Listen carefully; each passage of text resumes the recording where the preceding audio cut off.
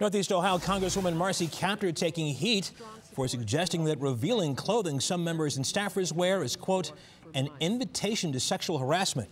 She made those comments during a caucus meeting on sexual harassment and reportedly suggested a stricter dress code. We reached out to the Congresswoman this afternoon, who issued a statement to us saying, quote, under no circumstances is it the victim's fault if they are harassed, end quote. She says she suggested the dress code to protect women.